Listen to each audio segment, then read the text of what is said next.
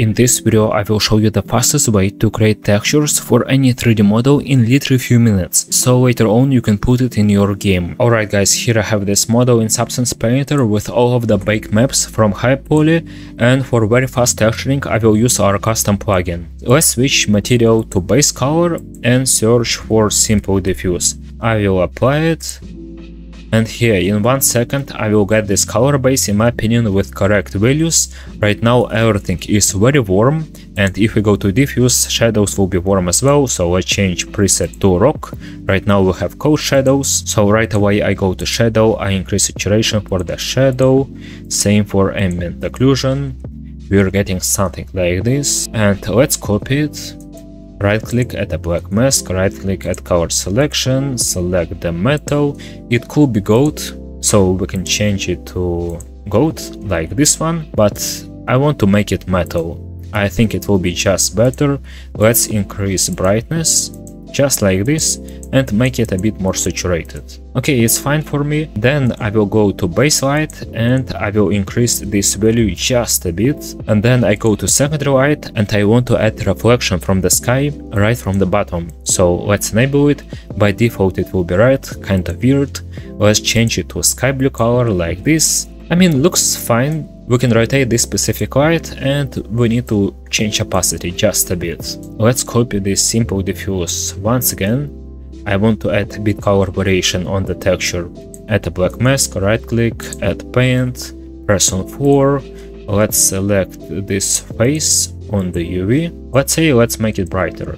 And also I want to make these hands brighter. Everything else is completely fine for me. Maybe we can even select this part.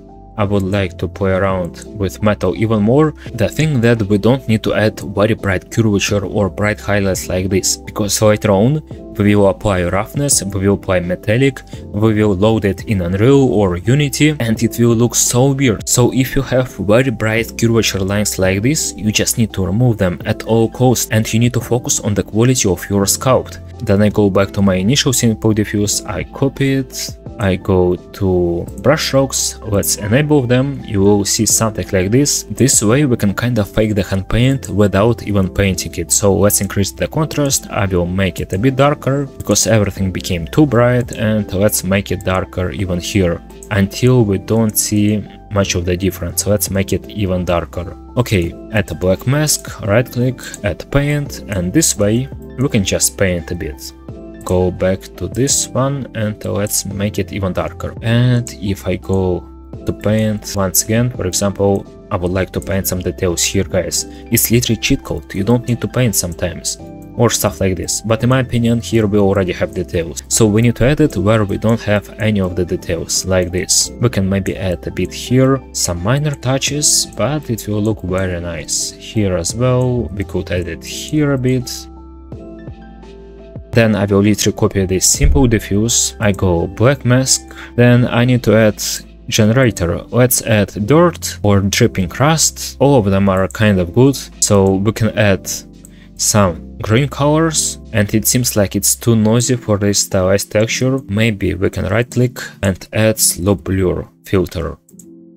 Yep, will look like this, and if you want you can change the opacity. Also you can add paint layer on top and you can remove it in some places. Also I have one cheat code. I can add secondary light, it will be from the bottom, but I need to make it colder like this, and I need to make it darker. Also it will be a very nice artistic additional touch. Alright guys, that will be it for this texture. You can see once you have detailed sculpt, it's so simple to create texture and you don't need to overcomplicate it. Even if you have low poly model, I still suggest to sculpt a bit on top of it and then use the same technique that we have here. Sometimes you can add a bit more hand paint details, especially on characters or if the model is very simple, but that's completely different story. In this video I just wanted to show you how simple and clean you can create your textures once you have the finished 3D model with baked maps. In this video I used our custom paid plugin SimpleDiffuse. You can find it on Gumroad, but you can also try achieving this result by yourself. If you just add one fill layer,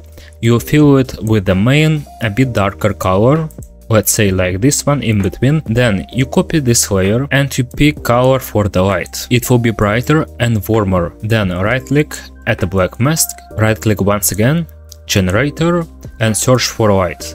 Yep, this way we can kind of achieve similar result, especially if you change opacity and if you add another color for the shadows. But the point of our plugin is to speed up the process dramatically. In one place you have every setting, you have gradient from the bottom, you can fake brush strokes, also you have post-process, you can control your light, you have secondary kind of rim light if you need it, and it will save you plenty of time of loading because SimpleDiffuse is very light. And by default it will give you the correct values right away, especially if you have detailed sculpt. Guys, I hope this video was helpful for you. I will see you in the next one.